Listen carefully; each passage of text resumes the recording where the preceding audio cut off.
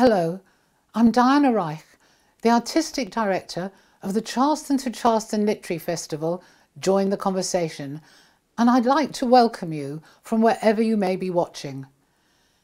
Transforming the way that the festival is delivered, from live appearances to an online version, and offering an even stronger, more diverse and plentiful series of events, is a reflection of our belief that literature and the arts provide a catalyst for dialogue, creativity, empathy, laughter and tears, binding communities together.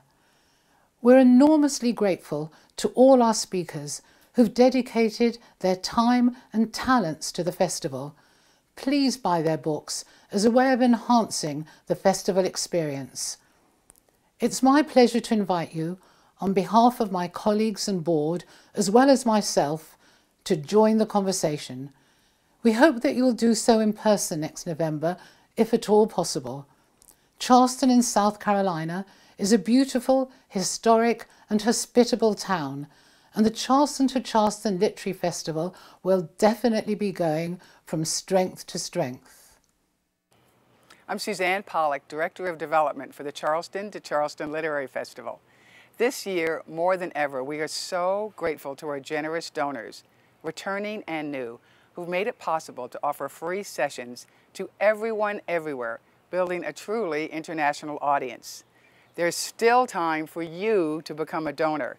We're taking donations throughout the month of November. So if you would like to become a sponsor, and we urge you to do so, please contact me using my email on the website. Thank you.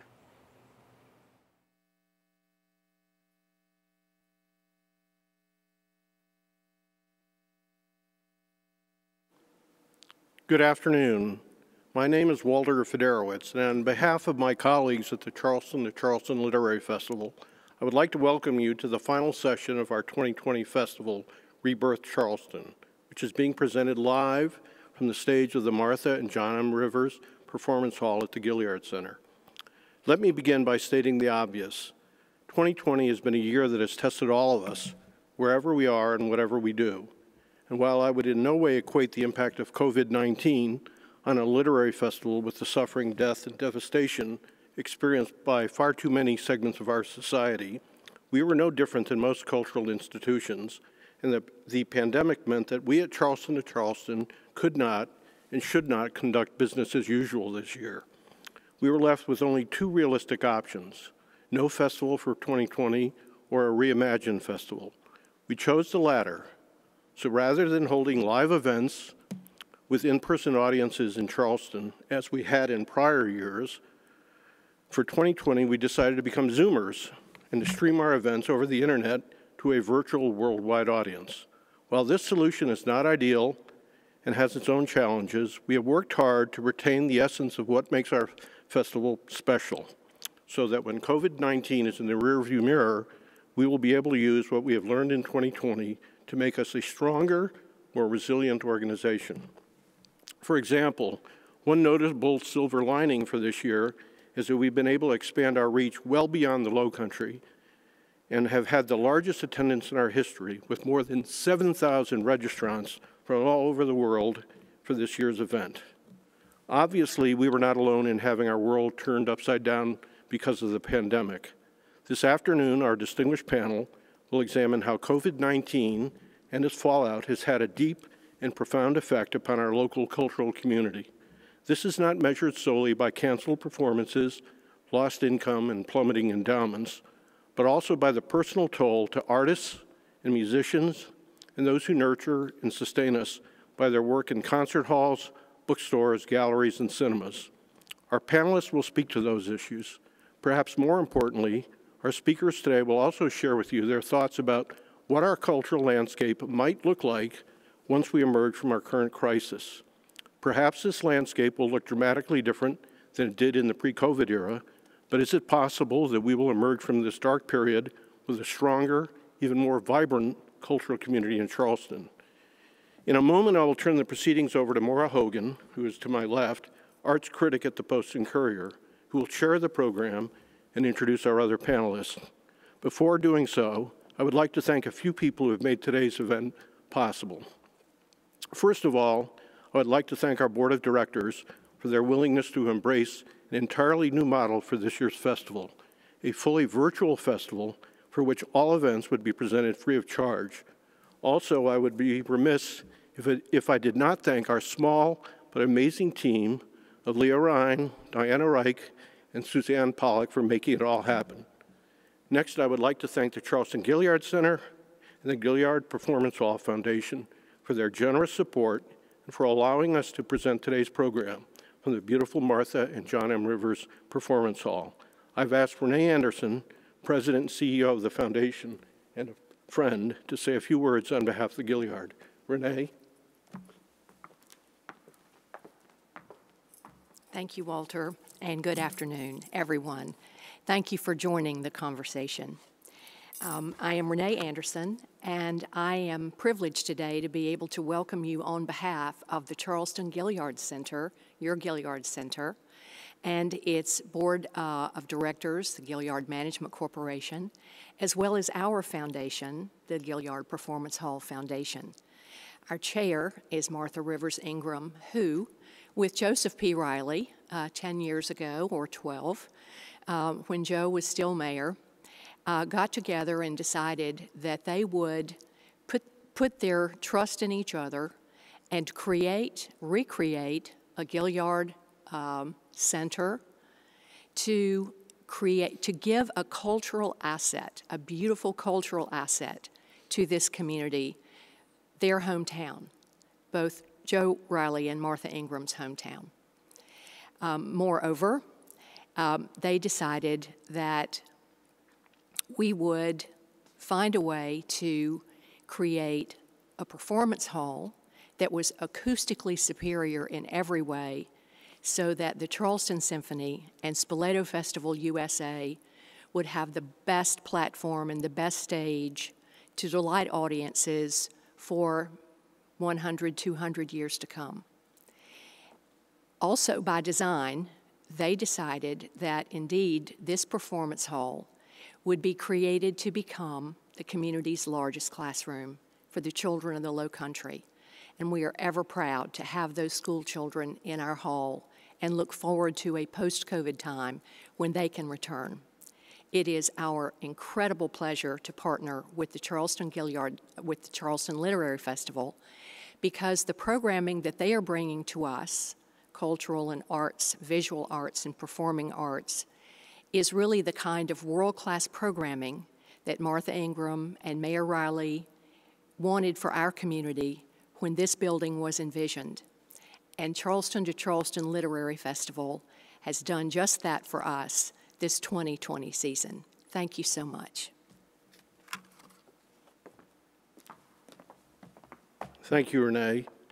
Today's event could not have taken place without the generous financial support by Tom Taft. I've asked Tom to say a few words about why he thought it was important to support this event. Tom? Thank you, Walter and Renee. You honor me by the opportunity to describe my interest in the Charleston Literary Festival.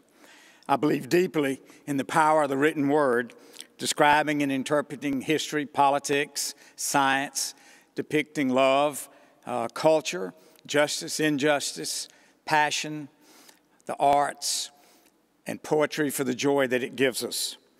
Said differently, the human condition. This literary festival is to the literary arts what Spoleto is to the performing arts. And I like to think of the literary festival as being one of the two bookends of culture in Charleston. I want to thank all of you for being with us tonight, and I want to thank the other sponsors of the Literary Festival for giving their support, and to ask all of you to think in terms of giving us your financial support. Thank you for being with us tonight.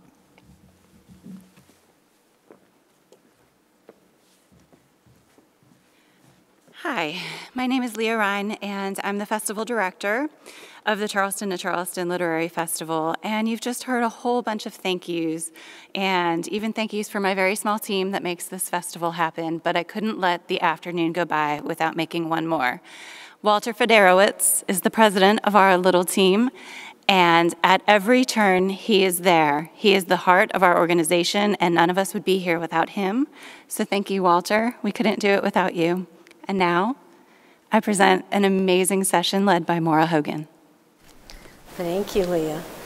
Welcome to the Charleston Literary Festival's final event, Rebirth Charleston. We're back home here in Charleston, and I am Maura Hogan, arts critic at the Post Courier in Charleston, South Carolina.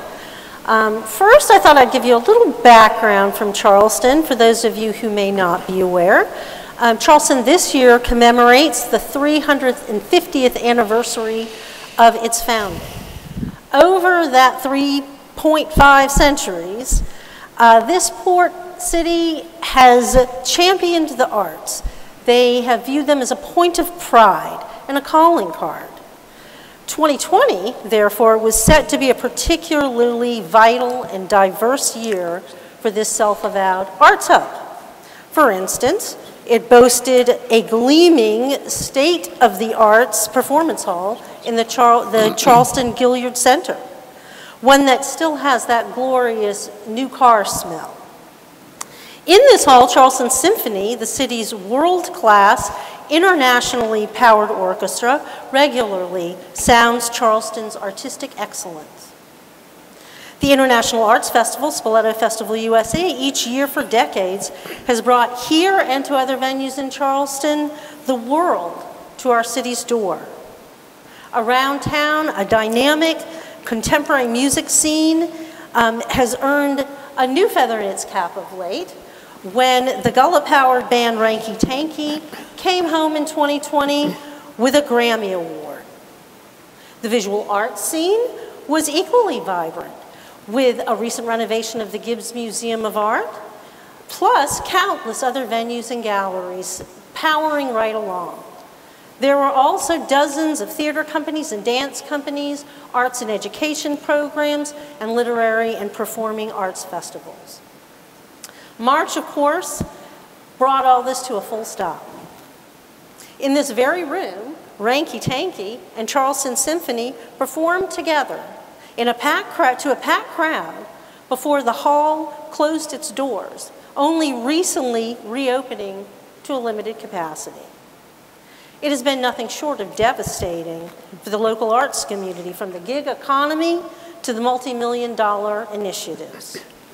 So, how can Charleston now regroup and recalibrate to recapture this previous momentum?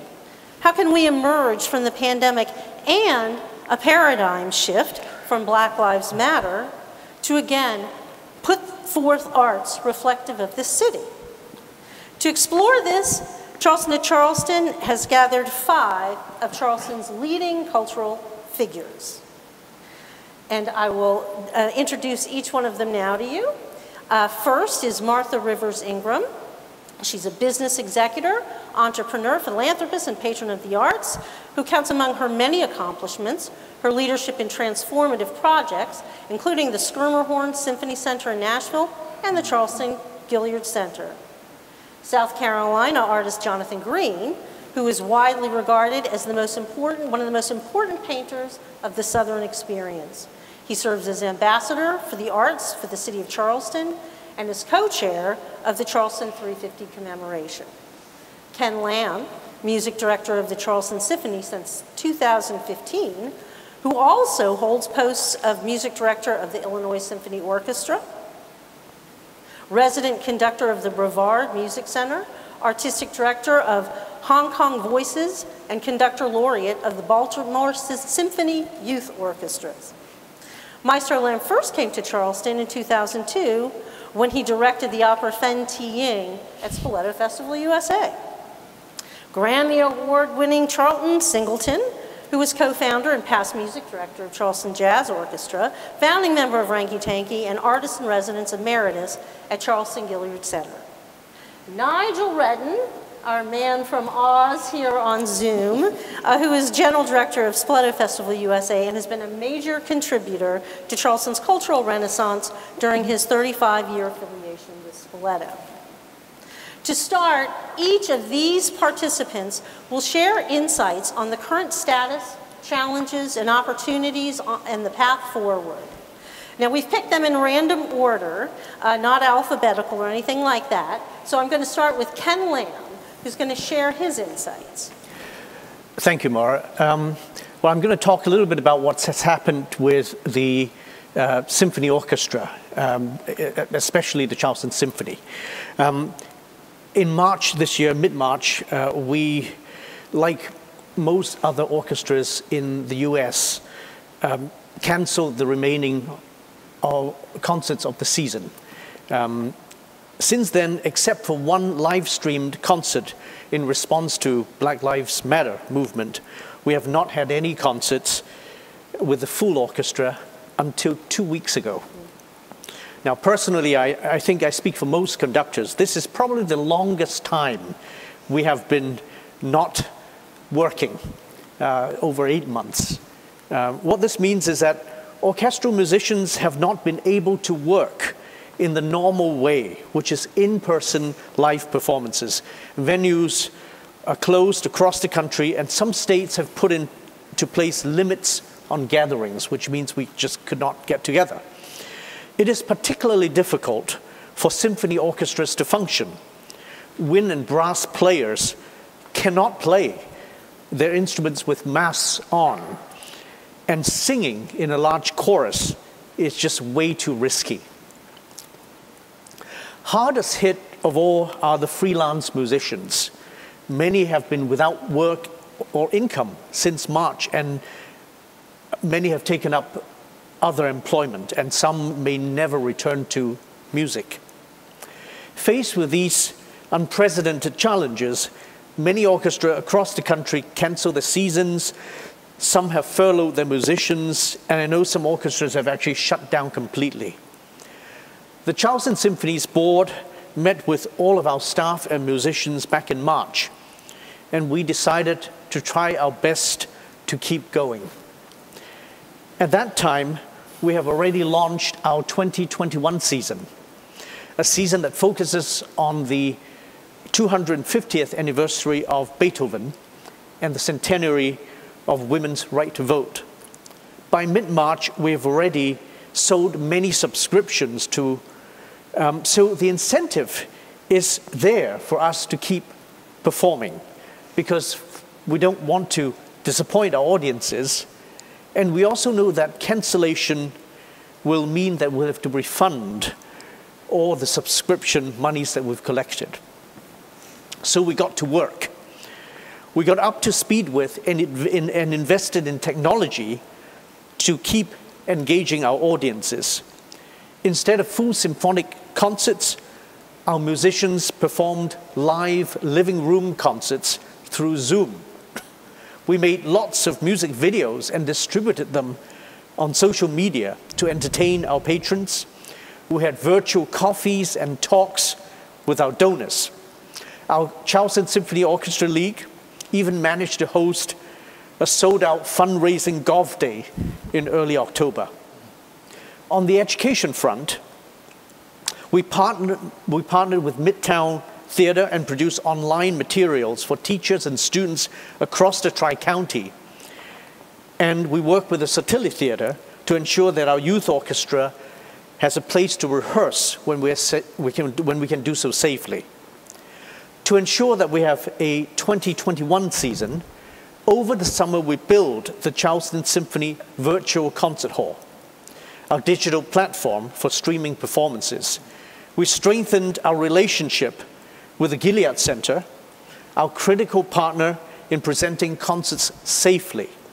We forged new partnerships, notably with ROPA over the summer and with MUSC beginning this fall, with health and safety planning that included COVID testing for all of our musicians before rehearsals begin.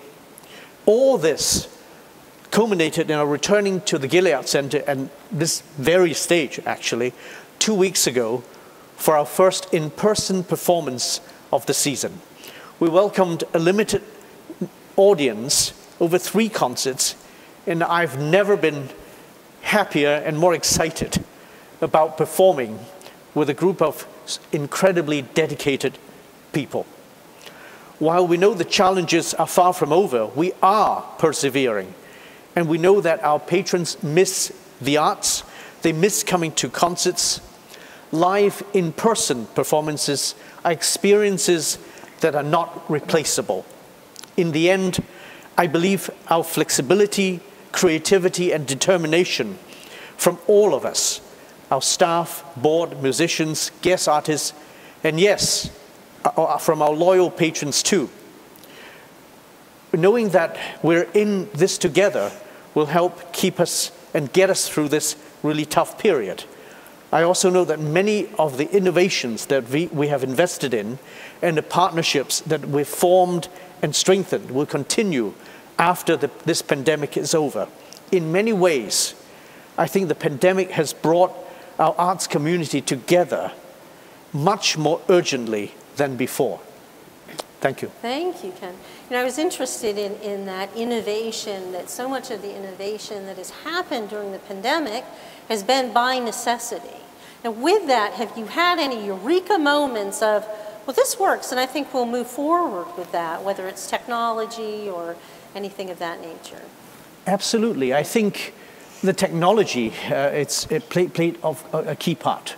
With the live streaming, we're able to, even beyond the pandemic, to reach more and more people. We offer patrons who may not be able to come to the concert hall physically another way to continue to engage with the symphony.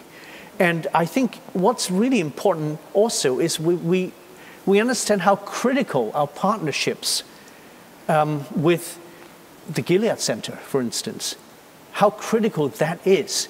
And actually, it has brought all of us closer together, which, you know, success for us means success for the Gaillard Center, and vice versa. So, and all of the work that we've put into with all the streaming and all the flexibility in, you know, just helping each other. And I think that is not going to change. I think we have sort of learned new ways to be there for each other. And I think that is crucial for the success of the arts going forward. Absolutely. Okay, now I think we'll move on to Nigel to hear what he has to say about this very tumultuous year for Spoleto Festival USA. Well, thank you. And thank you for having me be part of this panel. It was interesting to hear what Ken had to say. I've certainly realized that orchestras have had a more difficult time in some ways than festivals. We had to cancel the 2021 festival, which was extraordinarily painful. We were able to, fortunately, pay many of the artists who were planning to come, but I mean, that was small recompense for the kind of emotional energy that they had put into preparing for performances. We had to postpone. We hoped that we were going to postpone much of what we had planned for 2020 into 2021. That now is something that we will have to re-examine as the conditions evolve.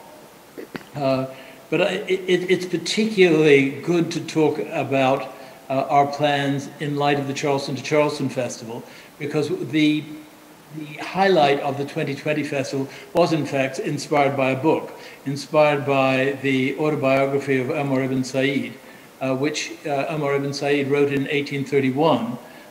We were able to read this manuscript, read this autobiography, which was written in Arabic, because of the wonderful translation that Ala al-Rais had done in his book called The Story of a Muslim Slave.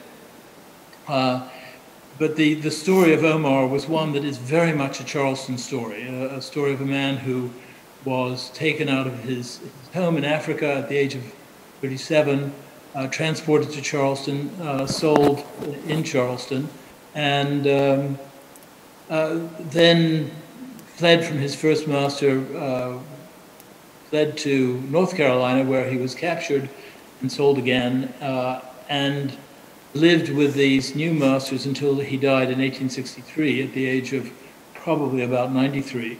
But he wrote this autobiography in 1831, which is a very moving story of a man whose life took an extraordinarily unexpected turn. This story has been put to music by Rhiannon Giddens and Michael Abels. Rhiannon also did the autobiography, the libretto, which is a extraordinarily moving look at what that life must have been like, and what life must have been like for people who were taken like he was. I mean, the 6 million, 10 million, 12 million people who suffered through the Middle Passage. But it was extraordinarily painful not to be able to bring that to the stage in 2020. And now we're planning to do it in 2021, along with many other aspects of the program that we had planned for 2020. However, we are also planning a lot of protocols to make the process safe for artists, for technicians, for staff around the theater, and of course for audiences. We are expecting to have a much smaller audience than we would have had otherwise, simply because of social distancing and so on. And I have to say that in hearing Ken speak about what the Charleston Symphony had done, I think that it's wonderful that so many things are streamed and so much music has been made available to people in their homes. However, I don't think anything matches a live performance. I've been able to go to 2 live performances in the last 6 months, 8 months. And the first one I went to, I was actually reduced to tears because it was so magic to see a live performance again, to see dancers on a stage. This was outdoors. We were all very socially distant. There were only duets and solos because the dancers were in pods. They're in bubbles that preserve their health. But it was so wonderful to see something live again. And the second performance I went to, again, we were all 11 feet distant from one from another, but it was, again, seeing a person being able to feel an audience was remarkable. However, we, I think, have to make the best of the situations that we're in. And one of the advantages, or one of the silver linings of the situation that we're in, is that we have, in fact, tried to reach our audiences in different ways. Rather than doing performances, we've done a series of talks to try to expand on what people will see on stage. So, for example, last week we had, last week, on Tuesday, we had the second in our series called Exploring Omar. And this was a talk about Senegal and the Lowcountry. Senegal, of course, having a very close connection with the Lowcountry because so many the Africans who were enslaved in the Lowcountry came from Senegambia. But it was fascinating to hear someone in Senegal talking about the ways in which he felt the various languages in Senegal had influenced English spoken in the Lowcountry. I mean, he made quite a few examples, but also to hear about the history that was happening in the late 18th and early 19th century in Africa that then that was part of the slave trade and how Omar himself was captured. But we will. Nigel, I was just wondering, regarding Omar, since it was, I think, well underway, I would assume, before the festival was canceled, has this pandemic pause, particularly with paradigm shifts like Black Lives Matter, has any of that affected Omar or any of the other programming that you had set and that you are moving towards the next season? Absolutely. And I'm not actually sure how it will impact Omar. Mm-hmm. The director, Charlotte Brathwaite, wants to reconceive the opera, which we have moved from Cicely to the Gaillard to provide more space for the orchestra, more space for audiences, and more space for the performers. And we actually had a conversation last week about the reconception of exactly how that will work. There are other things that we can do. In some ways, I mean, Black Lives Matter, I think, has been a kind of extraordinary movement. It certainly has encouraged us at Spoleto to look at ourselves, look at how we operate, also to look at very much what we're trying to say. And while this was not the Decoration Day, which is one of the Charleston events that we want to explore in 2021, is Decoration Day was not brought to our attention through Black Lives Matter. It was actually Denmark Festivals Garden, which I think was mentioned earlier. What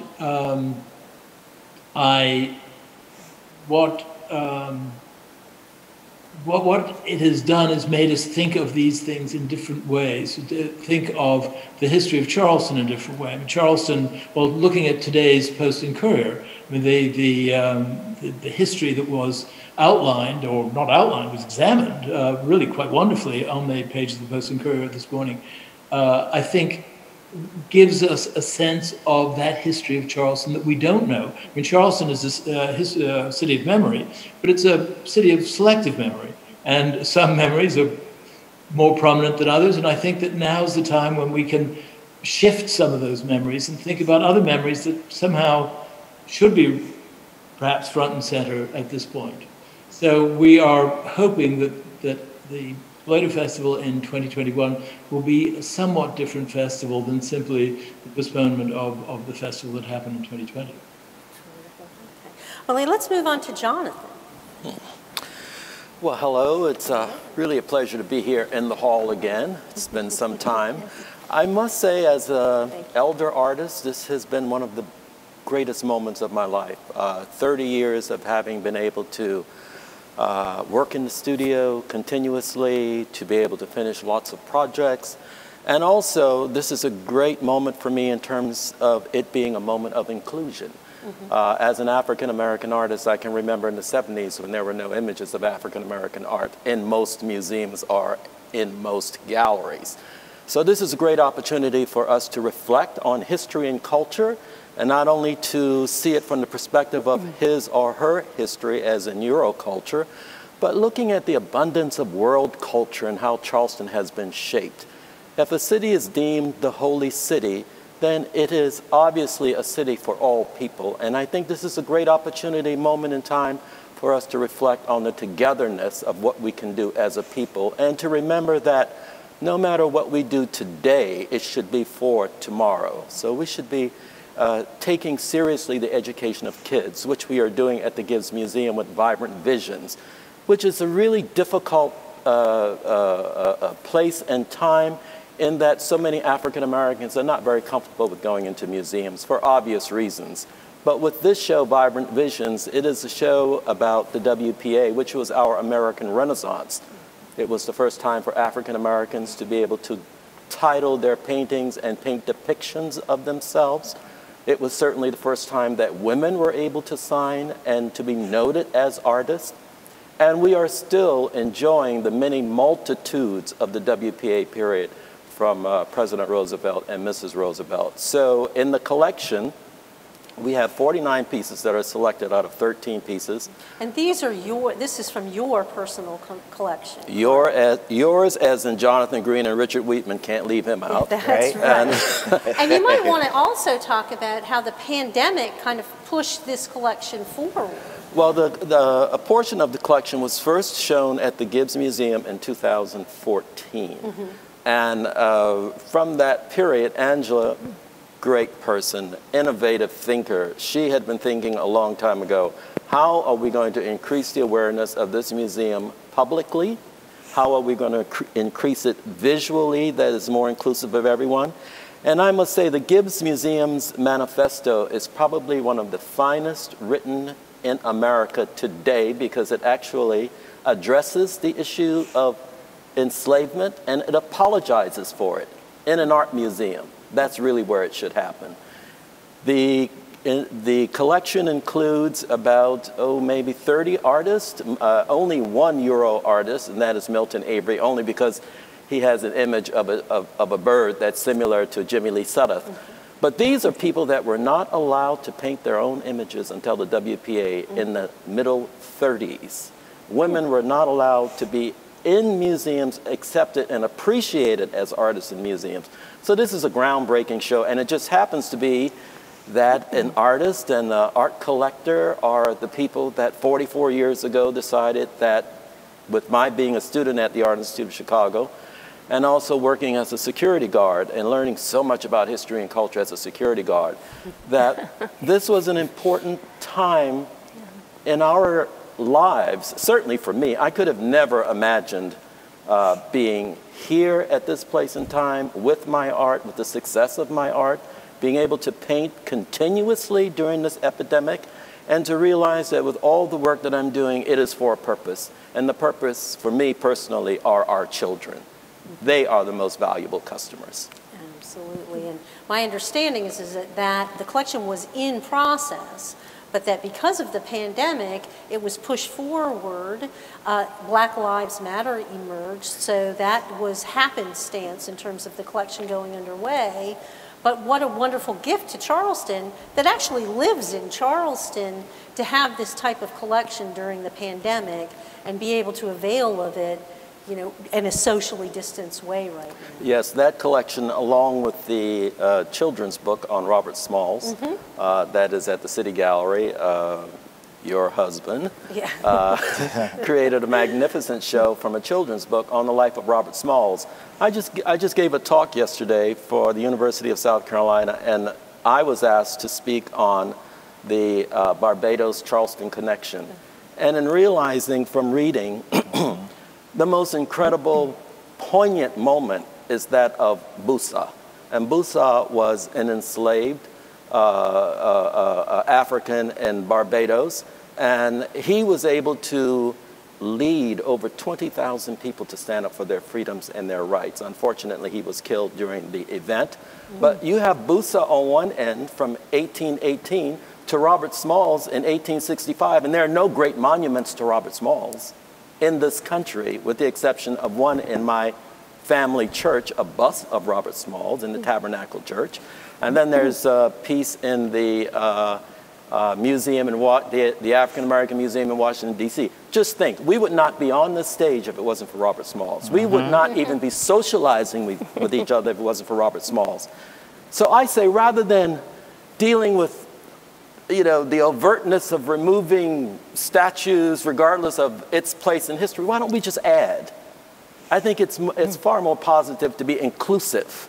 And there are not the monuments in this country, certainly in Charleston, with the exception of the architecture and the building of the plantations by African people, that speaks on the most important history and culture of West African. It's just not readily available. And I think with this moment in history where we're sort of frozen, I think we owe it to ourselves to give credit to the arts and culture of Charleston for its originality.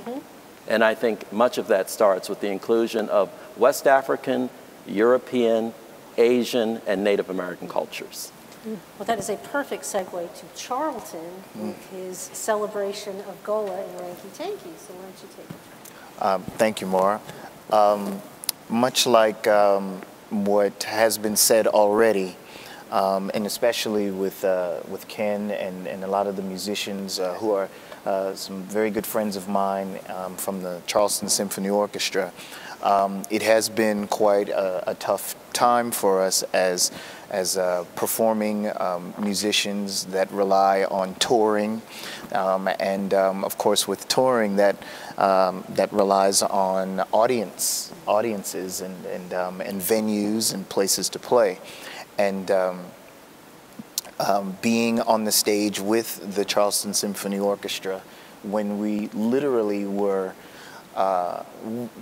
honestly, we were backstage wondering if we were going to actually go through with the show. I was wondering too. And it was a special moment for us to play with our home symphony and play with our friends and celebrate this great award that we had just gotten. We were all so very emotionally high and full of adrenaline and everything from being awarded a Grammy. That's something that I think every musician probably has their hopes, up to get that achievement.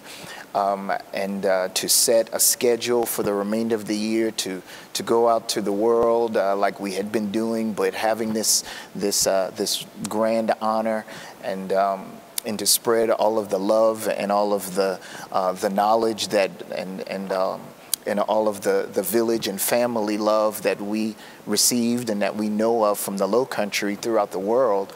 To have all of that come to a halt was quite traumatic. And but at the same time, like we said before, through technology and being artists that we are, and our creativity starts to come through on how to get our art form, whether it is music or theater or visual arts, to use that technology in order to keep going. Sometimes it's it's hard to think about not being in front of that audience and getting that adrenaline, that rush that you love and you live for when you're playing. But at the same time, when you get now that message through technology, whether it's an email or if it's a comment on something that said, "Hey, I needed that today. I needed that little sonata that you played or that little jazz song that you played," that has been just as important in this time for a lot of people to get through these times that we have been that we all find ourselves in. As of late, as we have all been adjusting and trying to figure things out and be creative with venues such as this great facility in the Gaillard Center reopening, and other concert promoters and festivals and things are starting to figure things out and find ways to socially distance their patrons. We have started to turn the page a little on the touring side and look towards 2021 a lot more. And in some instances, we've been able to actually go to a venue or outdoors and play. And that has been exciting. It has certainly lit a fire within all of us. And so we are definitely looking forward to things to come. Terrific. And have you found any sort of happy accidents? Because, for instance, with Ranky Tanky, you had the first album, you had the second album. Have you found that you've been able to reach different audiences with technology than you have tried to, or anything of that nature? Absolutely. When you, it's a different audience when you can stream, and when you can get a friend to share, and hopefully that friend shares and it passes on, and so you do gain new support, and you engage a lot more people. I remember when Ken was speaking and he used that word, and I was like, exactly. The fact that we're able to still engage with our current fans or patrons and supporters, and they in turn have been using their technology in order to introduce us to their family and friends. So that has been a very big positive for us. And that will remain. I mean, and that will remain. Continue to have that new base of audience. Absolutely. And, I would imagine that Charleston Symphony has had that same experience. Absolutely. Yeah. And one thing, just to pick up on what Charlton was saying, a lot of our audience, some of them are not yet before the pandemic hit, they were not yet very adept with technology. Yes. They are made to. Right. So it's from all sides. So, and that's why I think going forward, we have more opportunities that way. Now that moves us to Martha, who has been so instrumental in these grand halls that will again be full. But I would love to hear your experience over the past few months. Maura, thank you. It's I think I maybe I'm here as a patron, and that always seems to have to do with money and fundraising. So maybe I'll speak a little bit about that because I'm not an artist, never have been. But it doesn't mean I don't love art. It just means, you know, I'm better at raising money than trying to do anything on the stage. It's been interesting because I'm spending a great deal of time, speaking of technology, on my computer on Zoom. And I'm doing that with 4 different cities, places where I spend a fair amount of time during a given year. I grew up in Charleston, and I love Charleston, and I do have a home here, but I also have a home in Nashville, which is where I live most of the time. And then I vacation some in the cold weather in Florida and some in the hot weather in the mountains.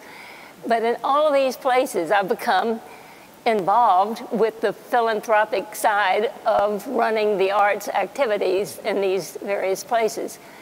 So I would say, first of all, that if I have any sway in any of these places, I have been beating the drum for the people who are the donors to continue doing what they've been doing all along. Just because they've had to close down doesn't mean they don't have a staff that has to eat and pay rent and pay mortgages. And I said, you know, this is just, it doesn't have to be the full staff, but you've got to keep your key people. And I will continue giving what I've been giving, and you must preach this to all the other people. And some will do it. Some will, of course, they won't if they don't think there's enough going on.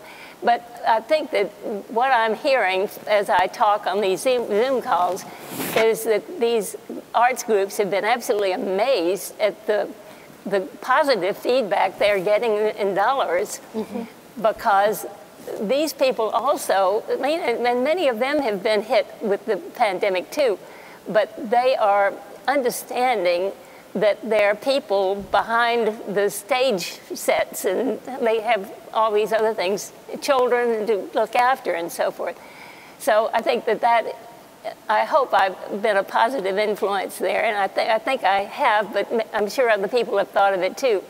But a number of years ago, I became chairman of our symphony orchestra in Nashville, and it was just after the 1987 financial crash. And the board panicked, and I was part of the board, so I must say I panicked too. But I learned from it. We shut down everything, furloughed all the musicians, everything was gone. I mean, it was not furloughed coming back, it was furloughed over. And then, you know, I decided I didn't want to live in a city that didn't have a symphony. So, and I was also chairman of a defunct organization, which is certainly no fun. So we got it going, but it took 9 months to get the people in place, and the records had been dismantled. So it's just really crucial that the organizations understand that they've got to remind their donors that they're just more important right now through this gap than ever. And I think it's working. At the same time, I'm seeing some interesting things. In Nashville, for instance, the Nutcracker is the ballet's major fundraiser because they do 18 performances or so, and of course they're not able to do it because the spatial seating, it just doesn't work out. So they've used their rehearsal studio, which is separate from the Performing Arts Center in Nashville, and they have filmed it, and they are making a big to-do. It's Nashville's Nutcracker, and they've got it all worked out, and it's going to be good to go. And it's a stopgap because, you know, I think it's going to be free for everybody, but they've got major business supporters who are backing the cost of putting it on one of the regular television stations in Nashville. So that's a really positive thing. But then once they have that in the can, so to speak, they can use it for other purposes, education, or they can do it if they ever get caught in this bad situation again. So that's been very innovative because they're not doing it in the Performing Arts Center, they're doing it in their own studios, and somehow they've arranged the complicated sets to work in this place as well. Another thing that is important in the fundraising for our Nashville Symphony is that there's usually a Christmas ball, or it's a holiday ball. It's not specifically Christmas, but the second Saturday in December. And this year, of course, they can't even think about doing that, but what they're going to do is they have got, every year they give an award to one of the country music individuals. It's called the Harmony Award because we like to have the harmony between the commercial music and the classical music. And so they give an award every year. And this is now, we've got some of the biggest names, whether it's Taylor Swift or what, we've some of the biggest names that you can imagine that live in Nashville that have gotten this award. And now this year, they're coming, this is a different television station, but on the night of the ball, our former Harmony Award winners are going to be on television, and everybody who's a patron who sends in money is going to have delivered a bottle of wine and whatever, according to where you are on the financial list. And they think, and I'm on the board, so I hear this, they think they're going to raise as much money this year as they have done in the past because of this whole thing about we've got to have philanthropy to keep going, so when we can burst forth, we're going to be able to do that. So I think that these things are very important. Up in the mountains of North Carolina, there's a festival. It's called the Highlands Cashiers Chamber Music Festival. They just had a new hall built in Cashiers, which was going to be launched this last year. And of course, that's now not, last year was not possible to happen, but it is going to be relaunched beginning this next August, hopefully. I mean, it's to hold 300 people, so it's a community kind of gathering place. But they've made plans. They've got some super musicians coming in, and they're going to have it a rebirth, kind of like this. But all of these places, and the one down in Florida that I'm thinking of, in Jupiter, Florida, they have a small theater. It's professional theater, but they have done so well, they needed to enlarge it, and they were going to do it piecemeal over a number of years, and instead they've appealed to their supporters, and they're doing it during this shutdown, and they're going to have a grand opening of this bigger, better theater beginning, well, I think it's going to be in the fall. So they're worked around it, but I think the financials are going to be good in all these places. I don't see any of the groups that I'm involved with that I think are really threatened with permanent closure, even though right now, I mean, the Nashville Symphony has furloughed over 100 people, excuse me, including the staff. But that is certainly, I mean, all along it's been considered something temporary, not the closure that I went through back in the 80s.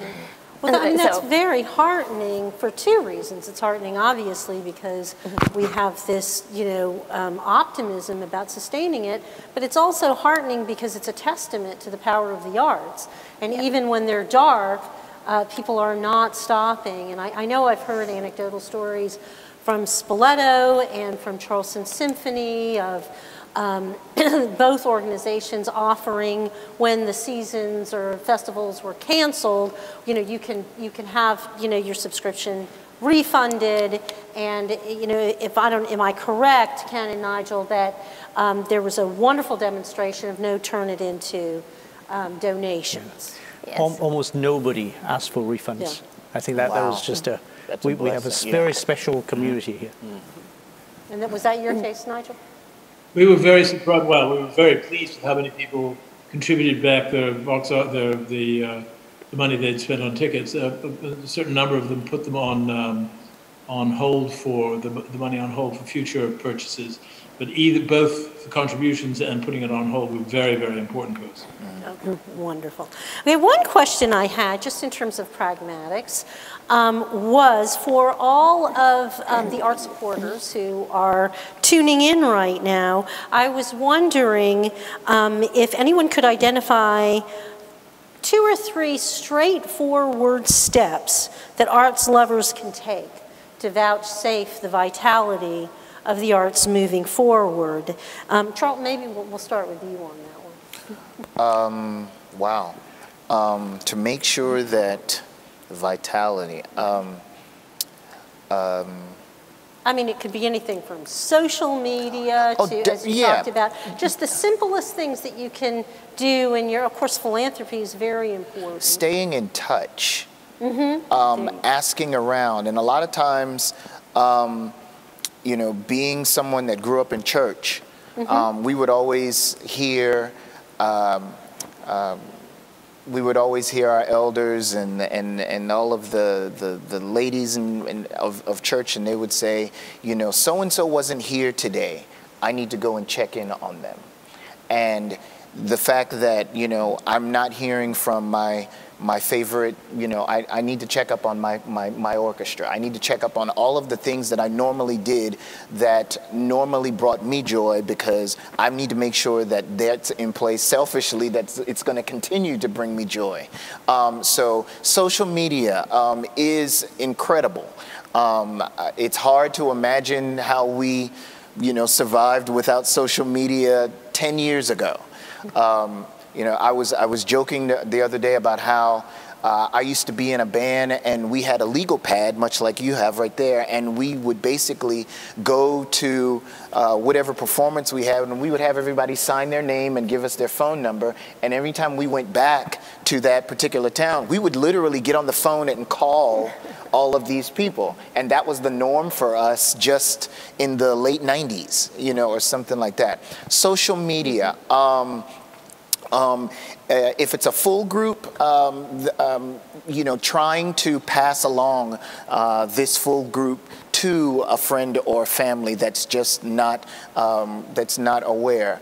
Kiana and I, Kiana is the lead singer in Ranky Tanky, and Kiana and I were talking just the other day about how we're blessed to be in the position that we are, but on the flip side of that, there's still people in this town that have never heard of Ranky Tanky, and to turn, you know, that on to somebody, to introduce somebody to Jonathan's collection, to introduce somebody to what the marvelous musicianship that comes from the orchestra. All of that is very important to keep it going, especially with our young folks out there. Now's the time for our parents and grandparents and aunts and uncles to introduce, you know, the Spoleto Festival, the collection, and all of these things.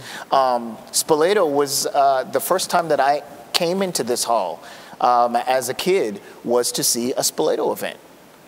The next time that I came into this hall was my father dragged me down here, and I watched Dizzy Gillespie on the stage. I didn't know what I was listening to. I knew it was very interesting and it was very exciting, but that was on this stage. And as a young person, when you get to be engaged into something like that, that carries on into their adulthood. We've been told we can indulge in another 10 minutes if that's okay with everybody. Because I think that is really interesting, and I think, you know, in terms of arts and education, changing culture in that way, and I'm always trying on social media to say, if you see something, share it. You know, give your own opinion of a concert you saw, and my own sense is that it